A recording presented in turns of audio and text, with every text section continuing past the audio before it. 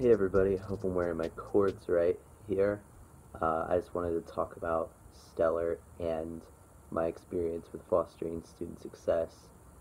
and I wanted to go over how it all began. I actually just had emailed Anna, knowing her from a Laker ticket giveaway, and I was seeking advisement anywhere I could get it, and a lot of the offices were clogged up for some reason in the summer. So uh, I actually got some academic advisement from her, and because I qualified as a independent student, former ward of the court, and then I discovered like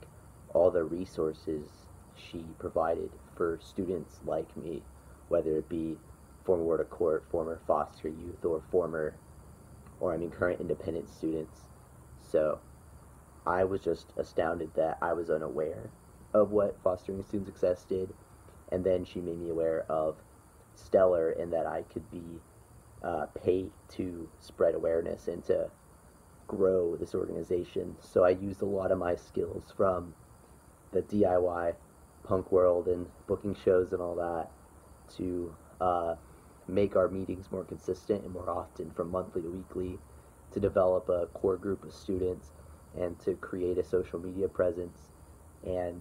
even though I'm a non-traditional student and don't know as many as a younger, more involved UCO student, we were still able to make significant gains in terms of what the club is able to do with our reach and how often we do events. So I wanted to thank Anna for giving me this opportunity to work with Stellar and be paid for spreading word about something awesome and for what she does for the students at UCO. I hope that every student that watches this either connects with Anna and takes advantage of those resources for that basis students, or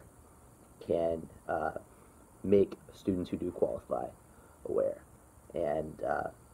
I couldn't be more proud of my experience with Stellar, my experience with Anna, and my experience at UCO, as I went from a kid who was abandoned by crackhead parents to the first graduate in my family, and now a teacher at a middle school. So thank you, UCO, thank you, Stellar, and thank you, Fostering Student Success.